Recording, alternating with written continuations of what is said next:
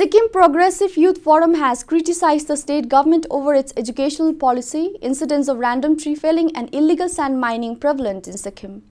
Addressing a press conference here in the capital today, Rupen Karki, General Secretary SPYF, alleged Forest Department of allowing random tree felling across the state without taking the local public into confidence.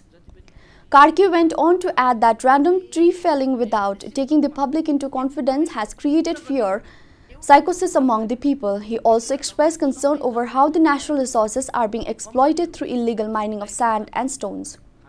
The sight of trucks and excavators being used right inside the river and diverting its course in dangerous such activities will cause calamities if not stopped in time, said Karki.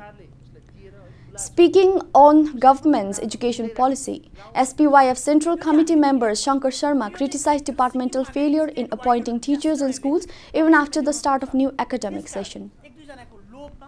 Coming down hard against the delay in appointing teachers even after completing the interviews in October-November last year, Sharma said the students are compelled to go to schools even when there is shortage of teachers. The SPYF members also expressed concern over deplorable road conditions in the state at the same time demanding resuming city runner buses services for public convenience.